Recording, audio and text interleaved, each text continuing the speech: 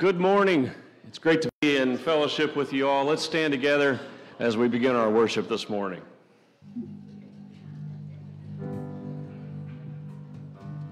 Blessed be your name in the land that is plentiful, where streams of abundance flow. Blessed be your name.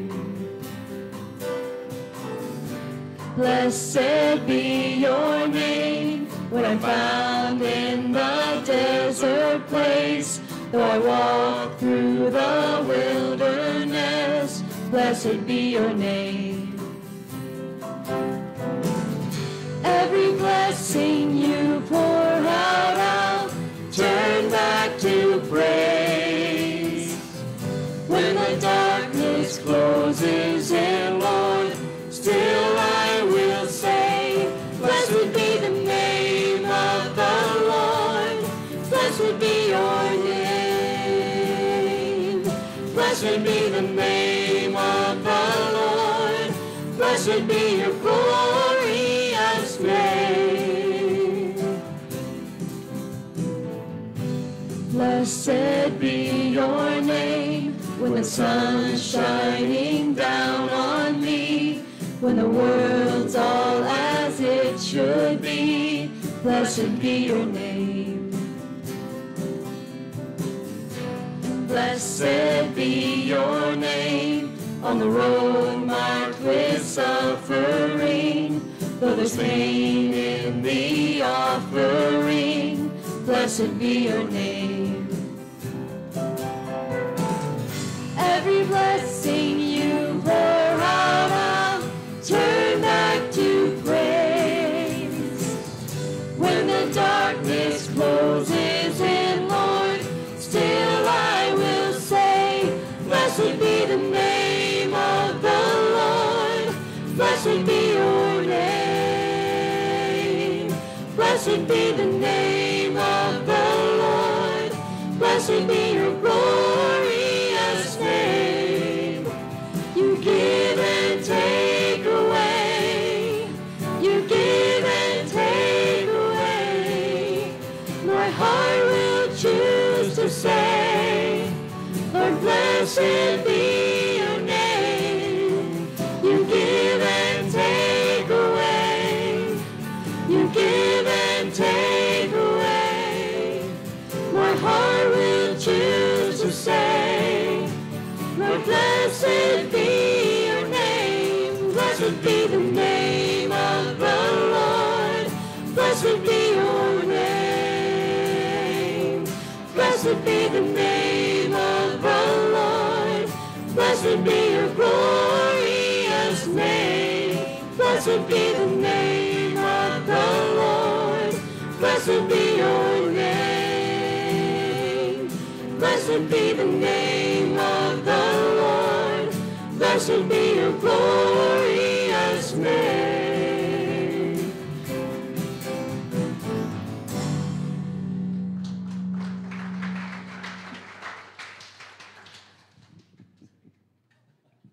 All right, thank you for being here. Good seeing you. You can have a seat. We've got some announcements and some updates to share with you guys this morning. Well, if you're a guest, thank you for joining us today. Hopefully you got a guest packet on your way in. If not, please grab that on your way out there at a welcome desk. That's got a lot of information about our church, the different ministries and things that we offer. May answer a lot of your questions. It also has a guest card in there, so if you could grab one of those, fill that out, drop that in, or leave it at the desk. We would appreciate that so we can have a record of your visit. Also an opportunity to follow up if you do have any other questions. Tonight, please be back at 5 p.m.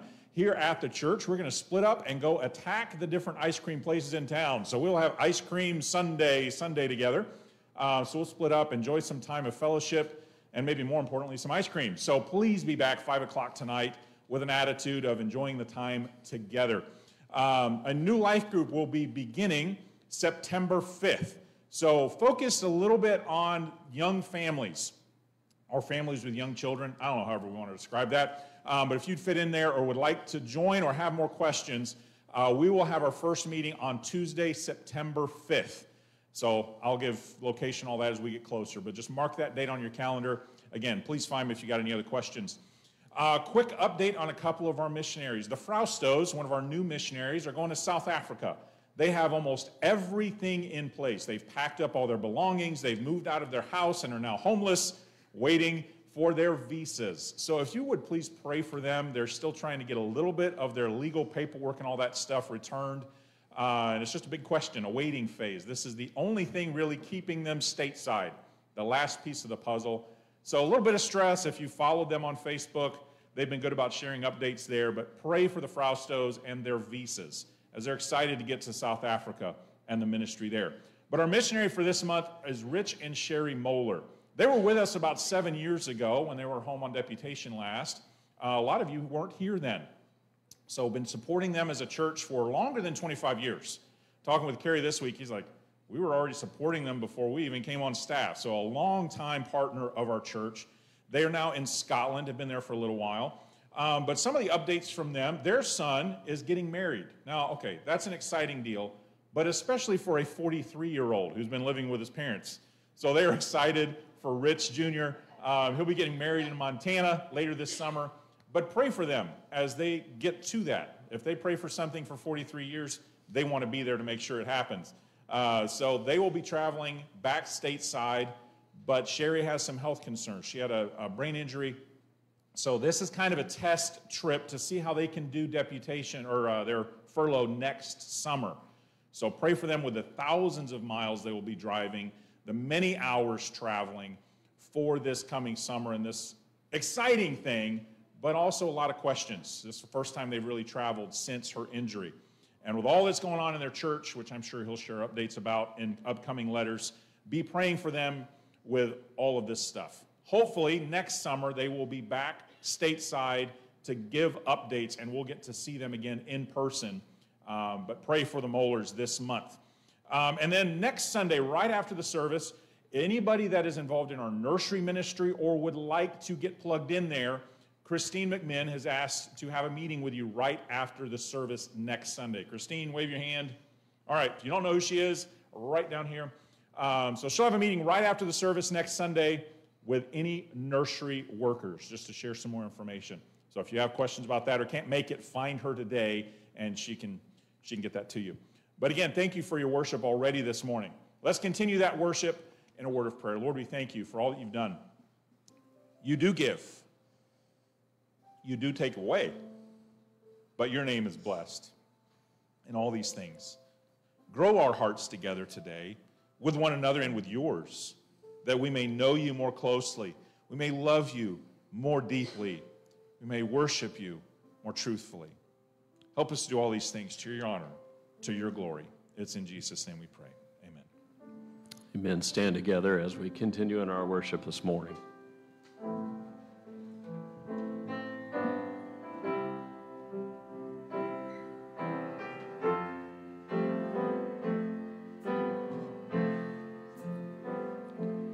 There's a place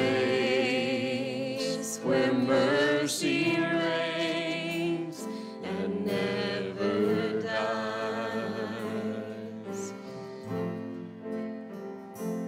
There's a place where streams of grace flow deep and wide,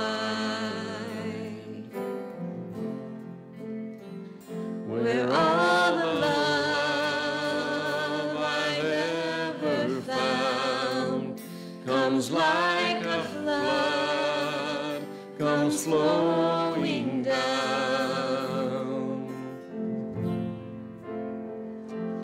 At the cross, I surrender my life. I'm in awe of you. I'm in awe of you. Where your love ran red and my sin washed white, I owe all to you. I owe all to you, Jesus.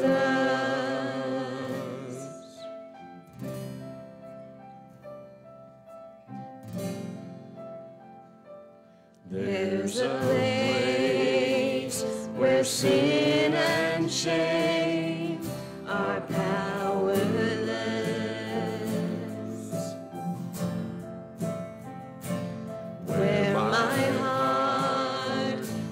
There's peace with God and forgiveness.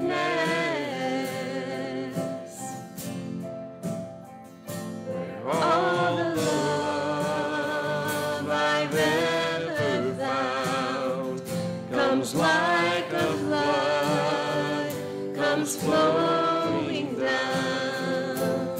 At the cross, I surrender my life. I'm in awe of you. I'm in awe of you. Where your love ran red and my sin washed white, I owe all to you. I owe all to you. Here my hope is found, here on holy ground. Here I bow down, here I bow down.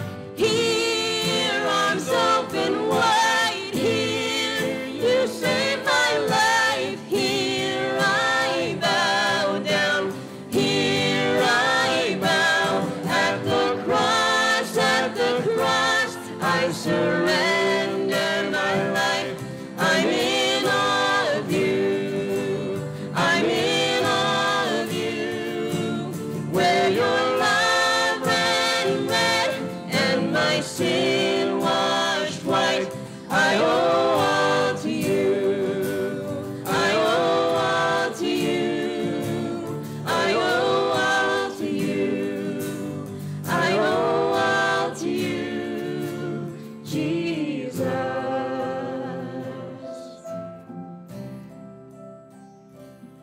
Jesus.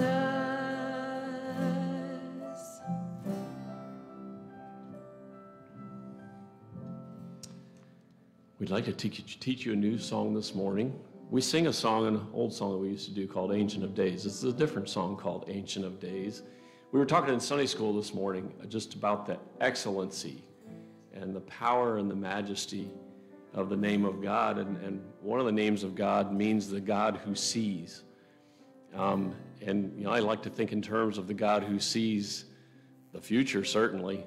He sees all of the past, but he very much sees our present. And so whatever you may have going on, whatever trial you may have going on, there's nothing above him, there's nothing before him that he doesn't see. So let us take some rest in that, and let's sing together this new song.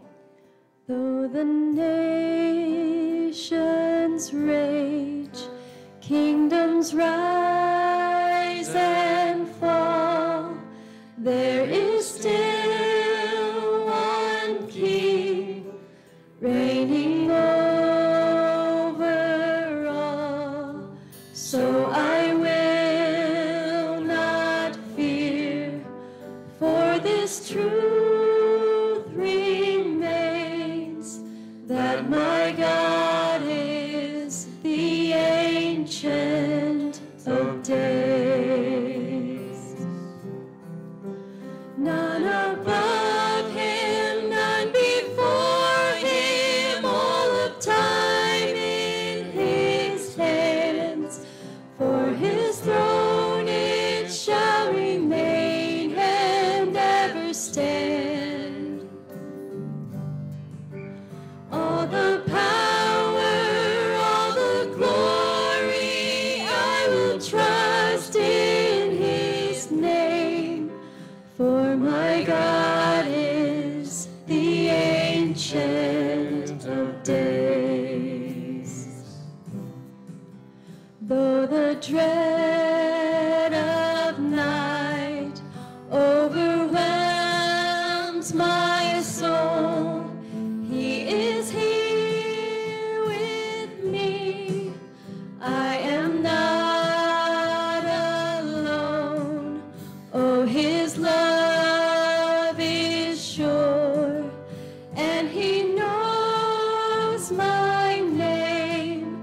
For my God is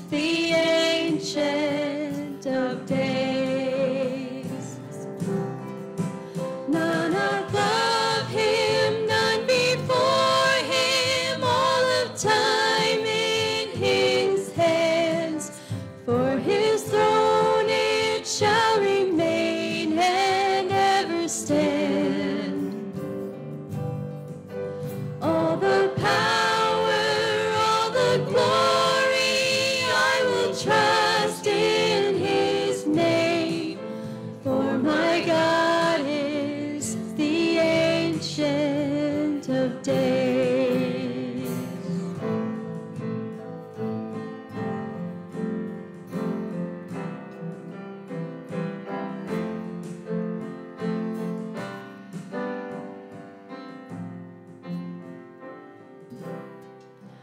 Though I may not see what the future brings, I will watch and wait for the Savior King. Then my joy complete, standing face to face in the presence of the Ancient of Days. None above him, none before him, all of time in his hands.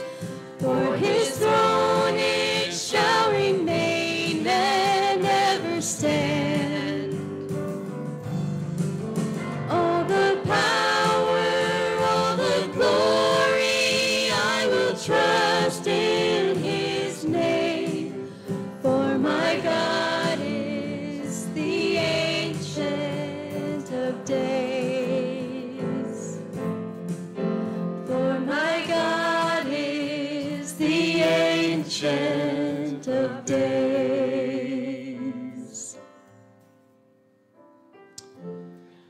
Lord, that should give us great peace, knowing that you hold not only our future, but the future of the world in your hands. Lord, that you have shown yourself faithful in the history of mankind. Lord, we pray that as we go to your word, we would take that perspective with us. Lord, that we're learning about a God who cares about us, has ordered our steps, and Lord, that gives us the assurance that you know the plans that you have for our life, that you've created us for a purpose, and you want to see that lived out in us. Lord, help us to be willing to change and change according to your word to make sure that that happens. We love you for it in Jesus' name. Amen. Great worship this morning. Greet those around you.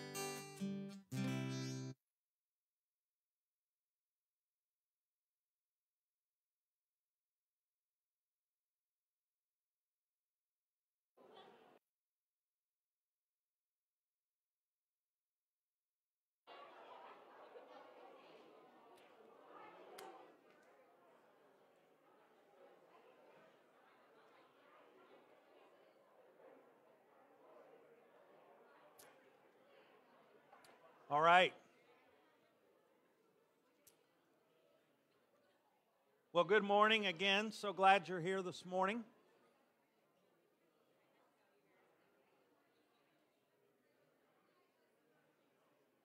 If you are new to us and you have small ones up through, I think, third grade, they're being dismissed to the back right now. Their teachers are back there, so just want to make sure that you know we have that, or they're welcome to stay in here. We're happy either way. Again, glad you're here this morning. I love that new song. It's so amazing how God works. We just talked in Sunday school this morning in the one class about the names of God and all that those names represent. And what a beautiful song this morning. So thank you for that, praise team. And we are in 2 Corinthians chapter 7.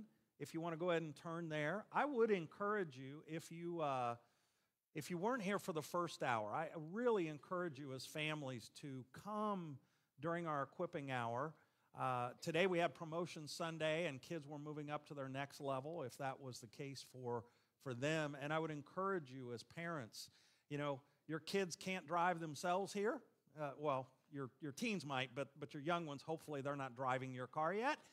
So if you would make that commitment, I will tell you that will pay off in the long run, not only for you, because you need to be under the teaching of God's Word, but when your kids see the importance that you place on being under the teaching of God's Word, it does something. And so I would encourage you to be a part of that if you haven't been. So we are in 2 Corinthians chapter 7, kind of coming through this thing of the Apostle Paul writing a very personal letter to a church that had a lot of issues. And I want to start today by just talking about something I think would apply to every single one of us.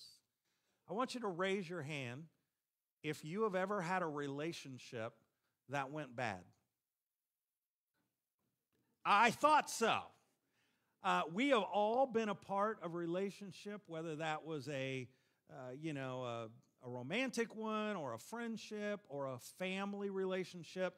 That somewhere along the way, that thing just kind of broke down, and it became painful, and it became difficult, and it became a thing in our life that we dealt with.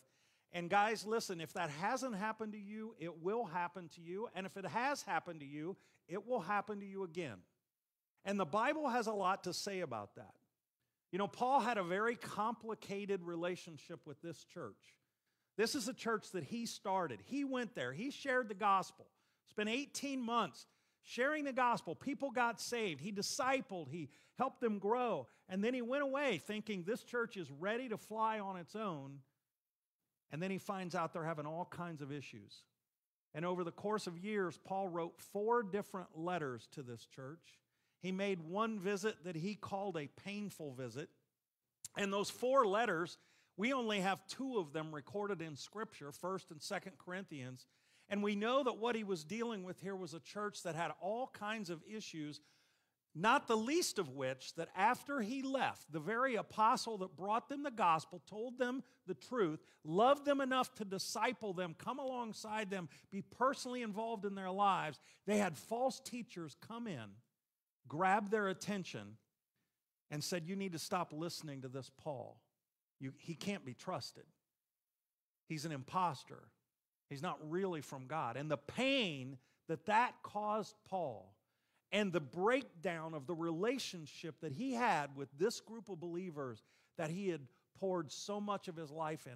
I will tell you one of the most painful things about, I'll say this as pastoring, but it's true really for any of you because you've experienced it too. As a pastor, when a relationship breaks down, maybe somebody leaves the church and it wasn't because they moved or not for something that we would say was, an equitable thing that we agreed that it was best, but it was a painful thing. They left, and I'm telling you as a pastor, you take it personally.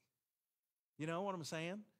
You're like, you start to reflect on yourself and go, I wasn't good enough. They didn't think our ministry here was what they needed, and you start questioning, and sometimes that's a good thing to question and say, what can we do better? But those of you who have been believers and you've been committed to a church, you've watched that happen. And guys, it doesn't just happen to me as a pastor, it happens to you because these folks were family, weren't they? And then that breakdown of that relationship was very painful. And so what Paul does here in 2 Corinthians chapter 7 is he's writing this very personal letter, and in the midst of here, he gets into some things here about how to reclaim a relationship that's been broken. Let's read it. We're starting in verse 2 of chapter 7. He says, receive us. We have wronged no man. We have corrupted no man. We have defrauded no man. I speak not this to condemn you, for I have said before that ye are in our hearts to die and live with you. Great is my boldness of speech toward you. Great is my glorying of you. I am filled with comfort. I am exceeding joyful in all our tribulation. For when we were come into Macedonia, our flesh had no rest, but we were troubled on every side. without were fightings, within were fears. Nevertheless, God that comforteth those that are cast down, comforted us by the coming of Titus, and not by his coming only, but by the consolation wherewith he was comforted in you, when he told us your earnest desire, your mourning, your fervent mind toward me, so that I rejoiced the more. And so it's interesting. In the midst of this, I see a very practical thing here. There's all kinds of things we could talk about. We will a little bit about the historical things going on, but here's what I want you to get. And please understand this. Whenever you approach the Word of God, the Word of God is not just for our information. You are not just here this morning, if you're a child of God, to hear a message and say, oh, I got the points to that, I understand that, I know more. What this is designed to do is that we hear the truth of God's Word, and this doesn't become information, it's transformation. And in this right here, I think this is where every single one of us live. Because probably those of you who raised your hand, that broken relationship that you are thinking of, it might still be broken. And what do you do with that? Or if you're not in that right now and it happens in the future, what will you do? And I think we see some things here. The first thing we see in verse 2, notice Paul says, receive us. Receive us. The first thing you need to understand is Paul is the one writing the letter. Now, the Corinthians know that this relationship is broken, but Paul is the one writing, and he's saying, receive us. Let us back into the relationship that we once had. In other words, he's making the first move in your notes. He's the one taking the initiative. So often in a broken relationship, what's it end up being? A standoff. I know it's broken. You know it's broken, but I'm going to wait on you to make the first move. Let me tell you something. From a Christian standpoint, I don't find anywhere in the Bible that that's what we're instructed to do. Nowhere. We are to make the first move. Paul wrote the letter. Paul said some hard things. We'll talk about that. But Paul's desire was to heal this relationship. You know, if you break your arm, how many of you have ever had a broken bone? Okay, I mean, not just a pinky, that doesn't count. Toe doesn't count. But a broken appendage where, I mean, the arm is broke, the leg's broke. What did you do? Just sit at home and wait for it to heal? You went to the doctor. You went to the emergency room. You took the initiative. You said, this needs work. Something needs to happen, and I've got to call somebody, go somewhere, get something done, but I've got to decide to do that. Guys, when a relationship is broken, sometimes we go, well, we'll just give it time. Guys, time does not heal wounds alone.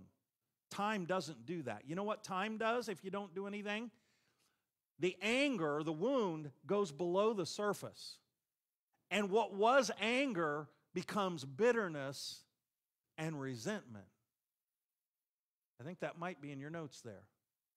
Anger, which, you know, a broken relationship. You're angry, you're hurt, whatever that you want to call it. If you don't deal with it, it will become bitterness and it will become resentment. You must take the initiative to do something about the issue. The Bible says in Romans 12, as much lieth within you, live peaceably with all men. Now, you can't answer for what they do or what they've done, and even if you're going to go to them and try to reconcile or reclaim the relationship, you don't know what they will do. But as much lies within you, the goal as a believer is to live at peace and reconcile that relationship.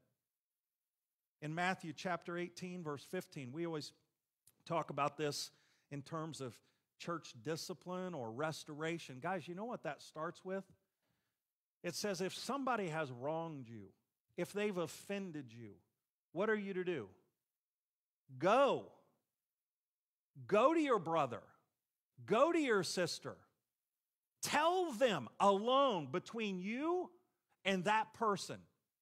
Nowhere does it say, go to other people, talk to them about what a low life that person is, get them on your side, and feel better about your position. You go to them, and if they will hear you, listen to this great thing. You've gained your brother. You ever experienced that? How many of you have experienced that? One of the best feelings in the world. Because I'm telling you, if you're a believer and you have a Holy Spirit in you, and you have another believer that's at odds with you, there's something inside of you that you just can't get peace, can you? But now you go to your brother, you go to your sister, you talk, you have an uncomfortable conversation, and they hear you, you're right. And you're reconciled. It is the most beautiful thing. And so, guys, we have to make the first move. I want you to go to Matthew chapter 5. Hold your place. The importance of this, because what sometimes crosses our mind is this. It's crossed my mind. You know what? I got plenty of great relationships. I don't need that one. So if they want to be at odds with me and I'm at odds with them, you know what? I can live with that.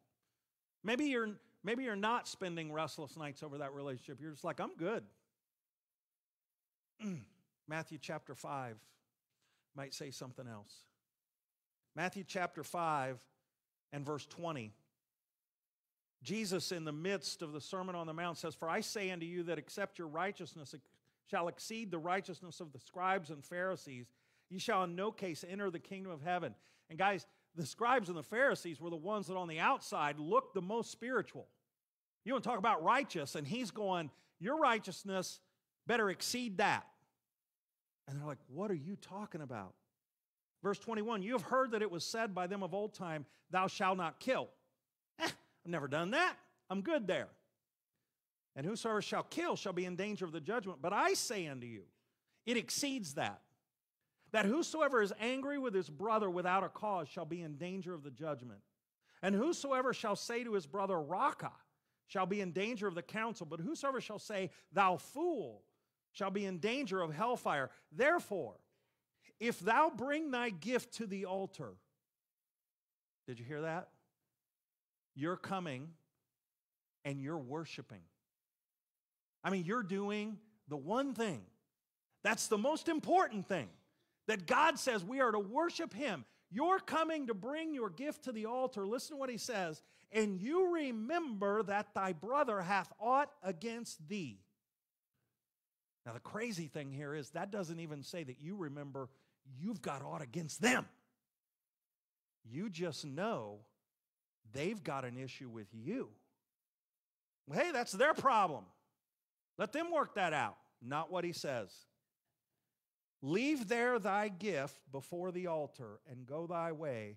First be reconciled to thy brother, and then come and offer thy gift. Guys, do you understand that when you, as a believer, when you're at odds with someone and you've just left that hanging, it's affecting your ability to do what we're here doing today. It's bigger than you, and it's bigger than the person that you're at odds with. It's about your very worship of God. So you better make the first move. It's not okay to let it go. It's not okay to say, well, you know what, if they decide to talk to me, no. You make the first move.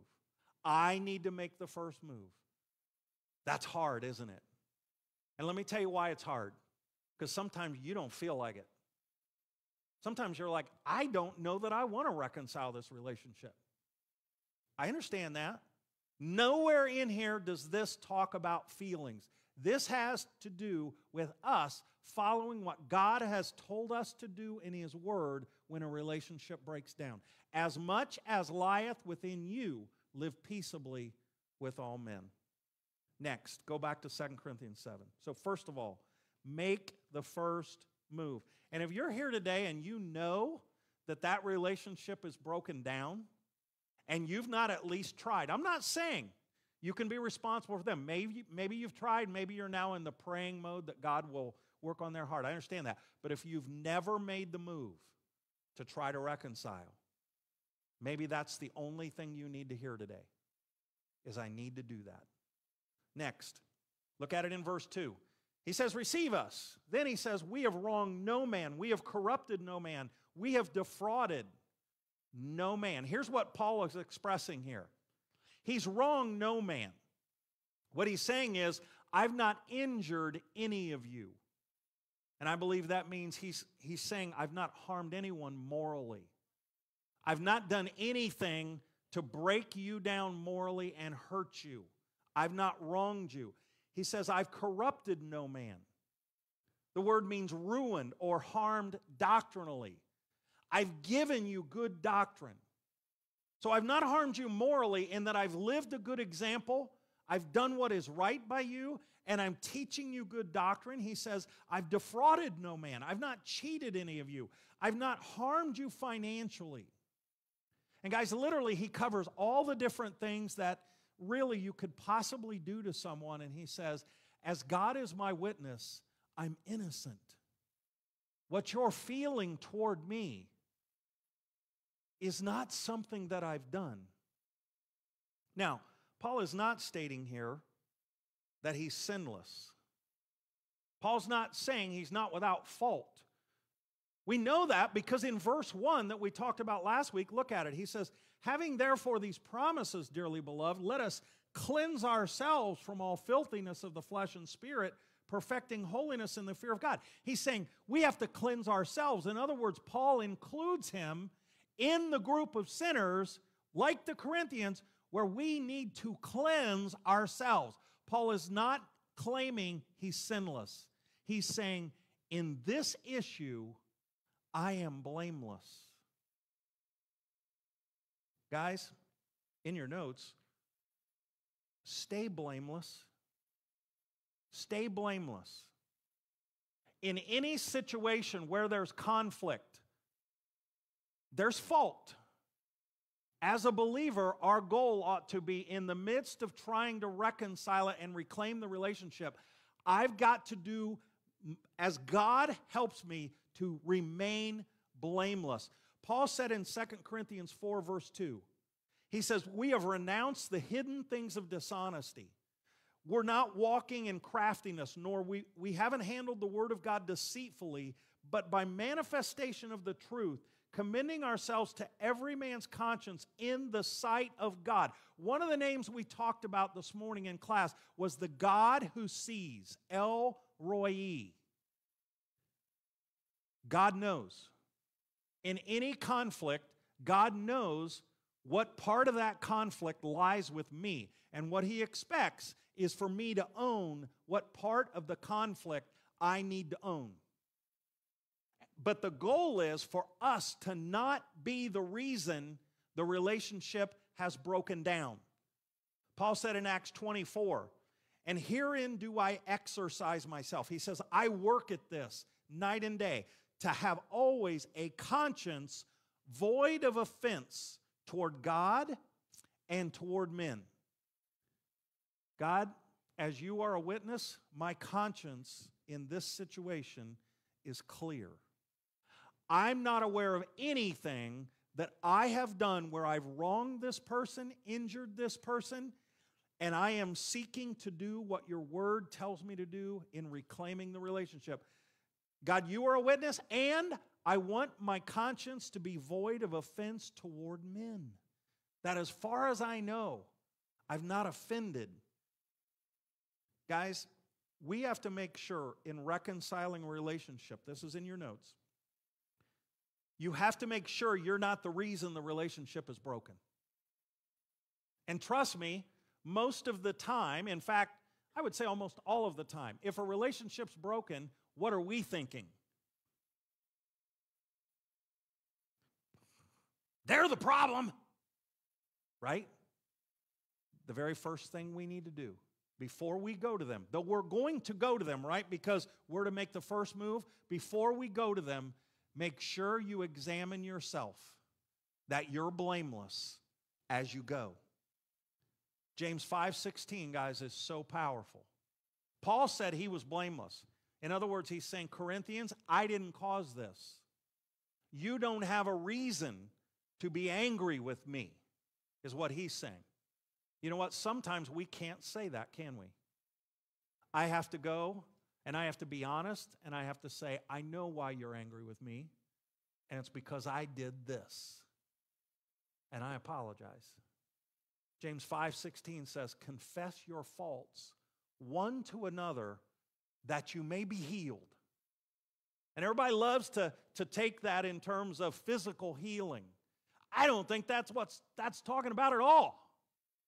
He's saying you're broken.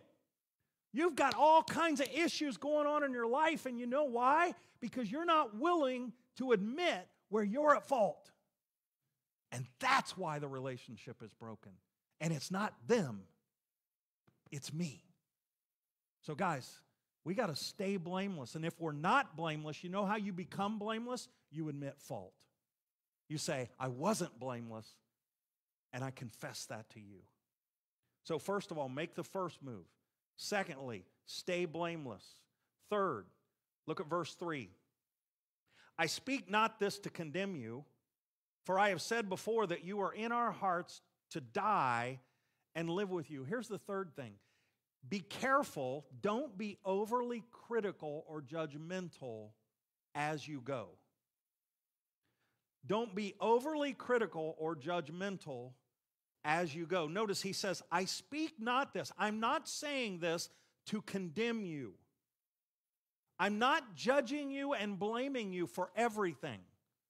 All I'm saying right now is we've got an issue. And I'm not saying it's all at your feet. Here's the thing, guys. If you're desiring for the relationship to be reclaimed or reconciled, don't go in with guns blazing. Not the way to have that conversation. We're going to talk in a minute about being honest, but you don't go in making accusations, making blanket statements, saying hard things that you're going to have to take back later. Most relationship issues, most, not all, most are the result of miscommunication and misunderstanding. How many of you would agree with that? I mean, in your own marriage, how many things in our marriage when we have conflict are really big deals? I'm not saying there aren't some. I'm saying most of them are really minor things where I misunderstood your intention. I misunderstood what you said.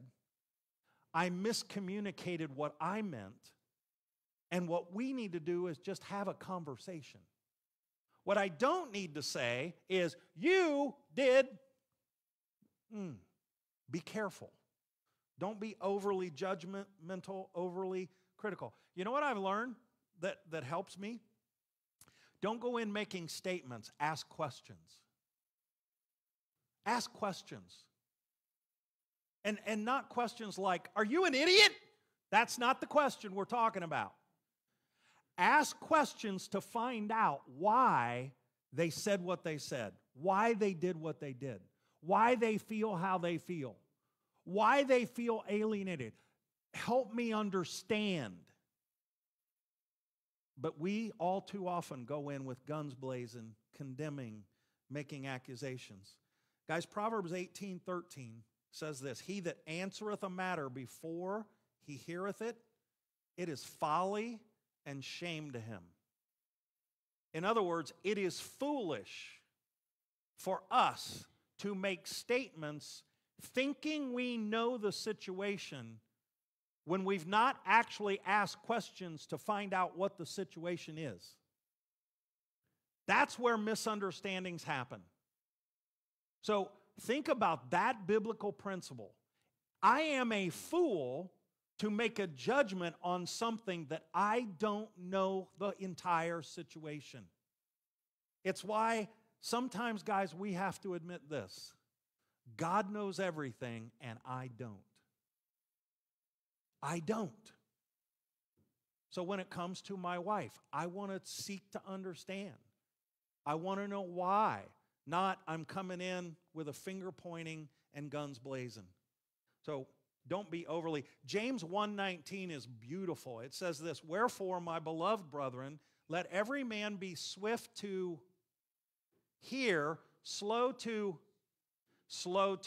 wrath." Listen to that. You know what we tend to be? Quick to speak, slow to hear. If I was a better listener than I am a prolific talker, and I am that, I might just understand more, and I might just be able to fix some of the relationships that I've broken. I love what the rest of, we sometimes forget verse 20 of that. For the wrath of man worketh not the righteousness of God. You see, I think sometimes by being angry, I'm going to get the person that I'm angry with to do what is right. But when I do that with my anger, do you understand, whether it's your spouse or your kid or anyone else, if the only reason they did what was right was my anger, then the only way they're going to do what's right in the future is my anger.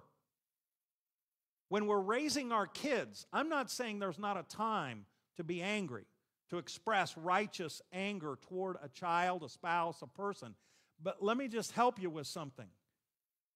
What your child will remember is the biblical truth of God's word that you not only taught them, but more importantly, that you are living out. And when they're wrong, I bring that truth alongside them, because what I'm trying to do is not to get their behavior to change. And that's what we focus on. We're trying to get their heart to change. And listen to that put together again.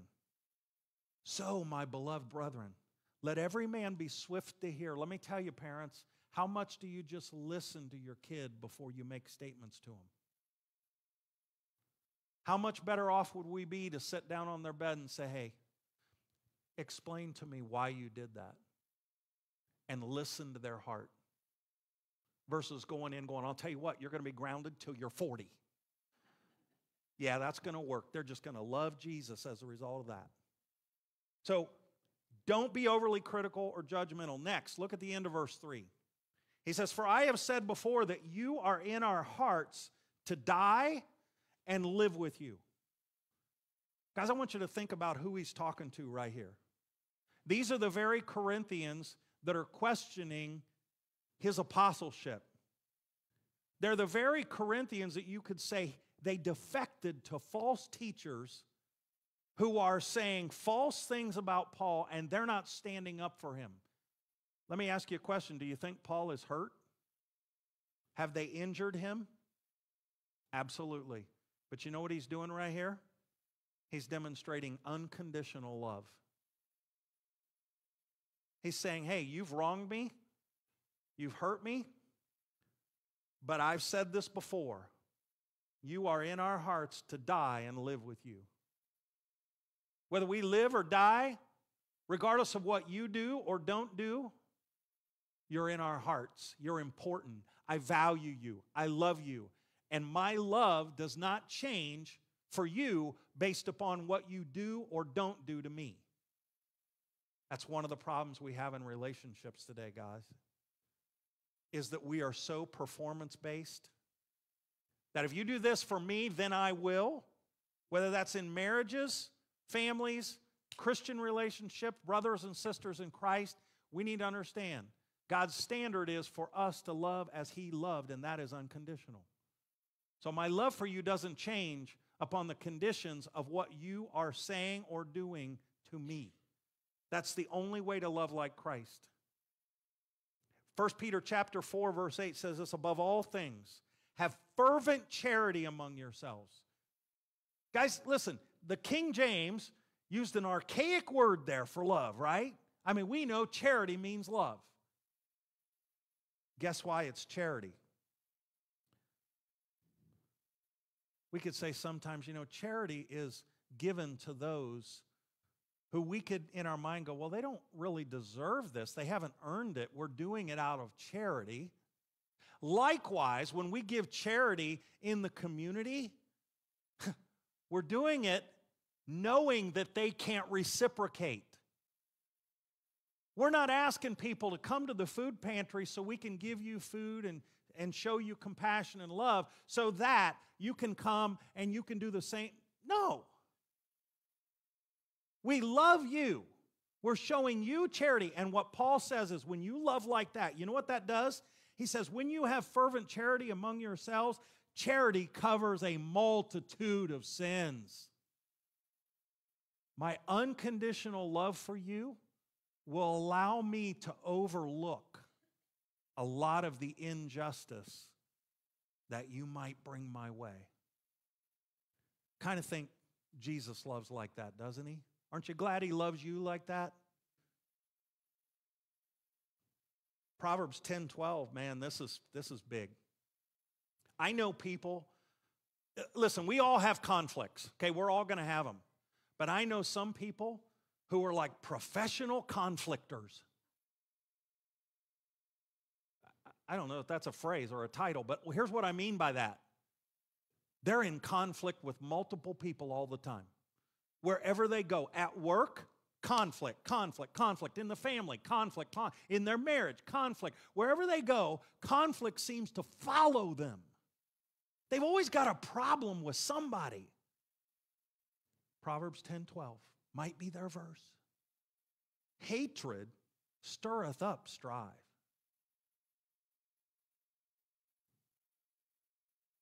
Do you know anybody that just kind of lives and it seems like they just stir up strife? There's their problem. But love covereth all sins. In other words, guys, listen. We rub shoulders with in our homes and in churches and in the community with people who are sinners. You know what sinners do? Sin. Like us. They blow it. They do stuff that we wish they wouldn't do, just like they wish there was stuff that we didn't do. And when you love, what it allows you to do is kind of like a blanket. Oh, that thing they did, love will cover that. In my marriage, my wife, I talk about our marriage a lot, don't I? I kind of like our marriage. You know, it's been good for a long time.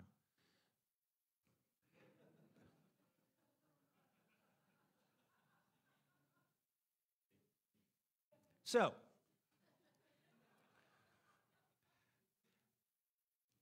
what would happen in my marriage if every single time Kelly did anything that bothered me, I brought it up? Now, I know you all think she's perfect. She's not. Close. Most days. You know what we do sometimes? We don't love enough to even overlook the insignificant stuff. And everything becomes an issue. And you wonder why you're difficult to live with?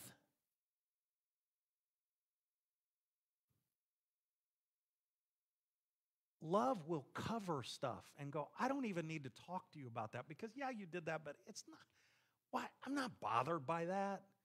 Might have been for 2 seconds. And then I was over it. I'm not harboring it. I'm not still angry with you. I'm not going to let it become bitterness. It's just not an issue. But you show me someone who doesn't know how to love, and every single thing is going to be against them. And they wonder why they're miserable.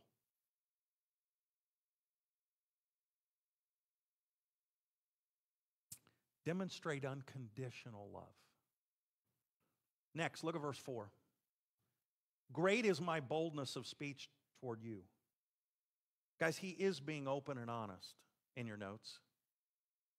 I'm not saying, there are some things love just covers and I don't even need to talk about it. Here, we've got an issue that Paul needs to talk to the Corinthians about. And what he's done is he's gone to them, he's writing the letter, he's staying blameless in it, He's demonstrating unconditional love, and he hasn't been overly critical and judgmental. But here's what he's doing now. He's saying, I am being bold in my speech toward you. In other words, I am being open and honest. You need to hear this. Guys, it's not okay if you can't cover it in love to where it's not even in your heart anymore. You do need to have an honest conversation about it. It won't just go away. It won't just heal on its own. Love, while it covers sins, it also speaks the truth. I put it this way: confront without condemning. I will confront you. I'm not going to condemn you. Proverbs 27:5 is so beautiful. It says, open rebuke is better than secret love.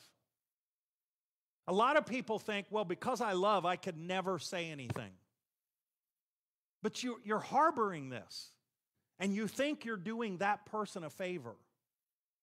No, when it can't be covered with love, and when it's still in your heart, and you know that what they've done is ultimately going to hurt their testimony, hurt their life, then open rebuke is better than not saying anything. Be open and honest. Do it in a loving way. Speak the truth in love, but have the conversation. Verse 6 of Proverbs 27, look at this. Faithful are the wounds of a friend. Is it hard for them to hear it? Let me ask you, is it hard for you to hear it? Yeah. And it wounds you, and it's, oh. But guys, what it is, it's like doing surgery. It is a wound, but it's designed to heal you, not hurt you. So likewise, when we go to someone to confront them, and we're going, please understand, we don't go to them and we're not open and honest with them to hurt them or to put them into their, or to make us feel better. It's designed to bring healing to them and ultimately to our relationship. So we're open and honest, and open rebuke is better than secret love. Guys, some of us, and I include myself, I've gotten better. I don't like confrontation. Some of you do. Some of you are like, hey, you give me the information, I'd love to have that conversation with them. You are sick people. I don't know. Just, I'm not that way. I'm like, I just like everybody to love me, Sometimes, in fact, always, it's more important that I'm willing to say something that somebody doesn't want to hear if it's ultimately for their good, even if they don't like me for it afterwards. We do that in parenting, don't we? If you don't do that in parenting, you're not parenting. It's hard, but you got to have those conversations. Just do it in a loving way, in a non-condemning way, but be open, honest, and upfront. Okay, going on through verse 4. The last thing that we get here is he says, great is my glorying of you. I find that very interesting. Think about this. Paul is confronting the Corinthians about the fact that they are questioning his apostleship and his honesty and his integrity, and he's writing them to reclaim the relationship. And in the midst of this, he says, great is my glorying of you. And I'm reading this and I'm scratching my head going, what? I'm filled with comfort. I am exceeding joyful in all our tribulation. And then he's going to talk about the tribulation. For when we were come into Macedonia, our flesh had no rest. We were troubled on every side. Without were fightings, within were fears. He's going, like we said a few weeks ago, ministry is hard. And I'm not just talking about what I do. I'm talking about what you do. When you're ministering to people, when you're working with the teens, you're working with the young adults, you're leading a small group. It's not easy, is it? It's tough. He says, nevertheless, God that comforteth those that are cast down, comforted us by the coming of Titus. If you remember, Paul had sent Titus to Corinth to find out if they were responding to his harsh letter. And part of Paul's problem in Macedonia was Titus hadn't come back, so he was worried about Titus. What has happened to him? He's also concerned, what is going on with Corinth? I haven't heard back from Titus. Are they responding? What's the deal here? It's hard stuff. And he says, and when Titus came, man, he comforted us. Not by his coming only, not just the fact that, hey, he's okay, but by the consolation wherewith he was comforted in you. When he told us your earnest desire, your mourning, your fervent mind toward me, so that I rejoice the more. What we find is some of the Corinthians had responded to Titus's rebuke. Check this out in your notes. When you're dealing with a conflict and you're going, should I go to them? Well, what if they won't hear me? What if they hate me for it? What if this doesn't turn out? Or I'll just let it go. Whatever it is that would prevent you, recall how God has mended relationships in the past. I asked you at the start, how many of you have been in broken relationships? And most of you raised your hand. Let me ask you this one. How many have had a relationship that was broken down, and somewhere along the way you had a conversation and that relationship was healed? Raise your hand. Guys, let that remind you that it's worth it. It's worth it. Paul was comforted because many of the Corinthians responded to his rebuke, and he was reconciled to them. Let me finish. Would you go to Ephesians chapter 4?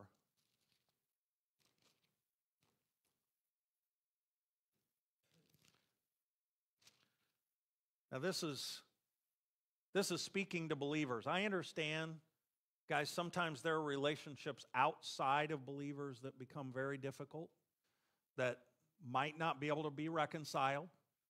Notice I said earlier, the verse in Romans says, as much as lieth within you. In other words, you're not the reason that the relationship couldn't be reconciled. Sometimes they can't. It's out of our control. The person wouldn't respond. We're going to talk next week.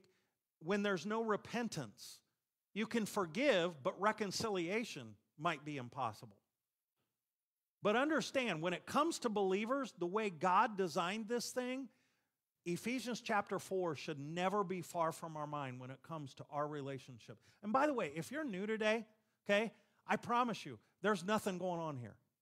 If you're going, are they really are there people like warring in this church? Nope. This is just where we're at in the scripture. But man, it ought to be a reminder. Ephesians chapter 4, verse 1, Paul says, I therefore, the prisoner of the Lord. And by the way, when he says therefore, he's referring back to chapter 3, where he revealed the revelation of the mystery that now Jew and Gentile were one in the church. They're one. You're no longer, well, you're those guys and you're those guys and you this and that. No. We're one. As a result of that, the prisoner of the Lord, I'm in prison writing you this, beseech you that you walk worthy of the vocation wherewith you're called. You have a job.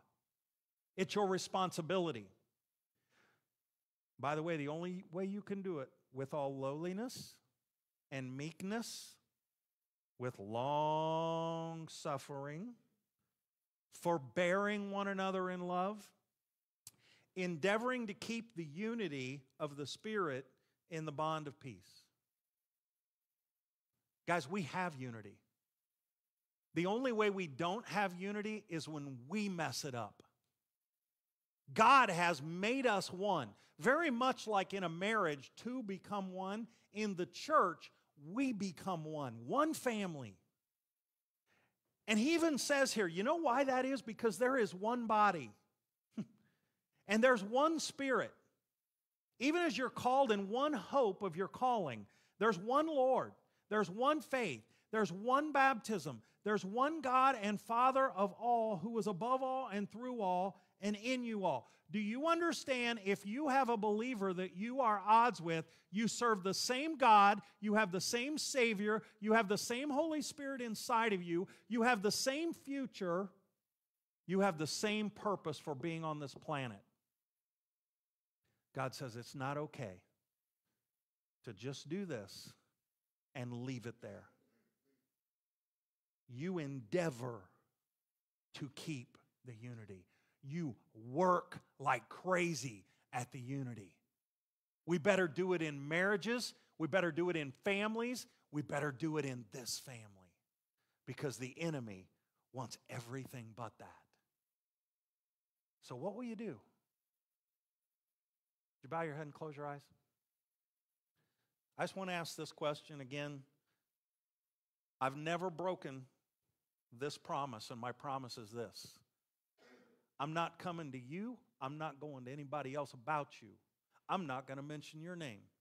But if you would be honest and say, Pastor Kerry, there is at least one broken relationship that I really need to, as God will help me, deal with.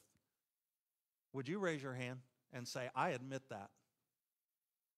Man, just hands all over the place. Guys, we live in a broken world and it's painful. But if God could be reconciled to us, and the gulf that exists between His holiness and our sin, for us to not believe that He could reconcile two sinners.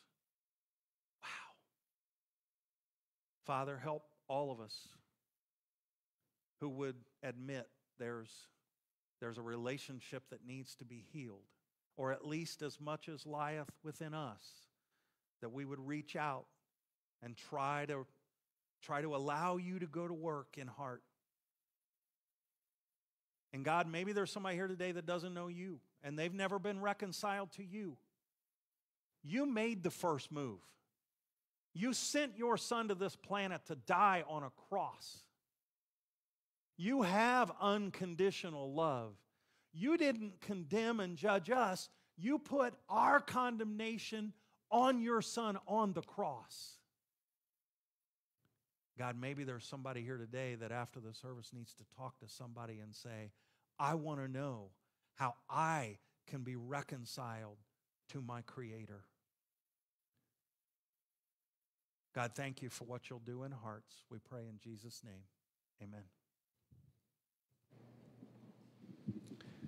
You know, one of the great things about our salvation is the thing that unifies us. You know, there are a lot of things that can separate us and we have disagreements or whatever, but the grace of God, we can always come back to that, and the joy that ought to bring us rather than the grumbling and the complaining. So we want to stand together, close with a song of celebration about the grace of God.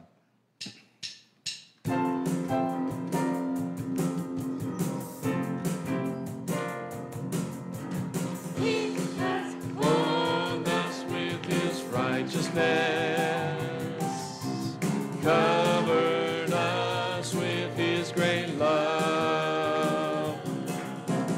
He hath showered us with mercy. We delight to know the glorious favor, wondrous favor of God. We rejoice in the grace of God poured upon our lives. Loving kindness has Come to us because of Jesus Christ. We rejoice in the grace of God. our hearts Overflow. What a joy to know. What a joy to know. What a joy to know the grace of God. We rejoice in the grace of God poured upon our lives. Loving kindness has come to us because of Jesus Christ. We rejoice in the grace of God. Our hearts overflow. What a joy to know. What a joy to know. What a joy to rejoice in the grace of God. We rejoice in the grace of God. We rejoice in the grace of God. We rejoice in the grace of God. Amen. I hope that's your prayer this week. Have a great week.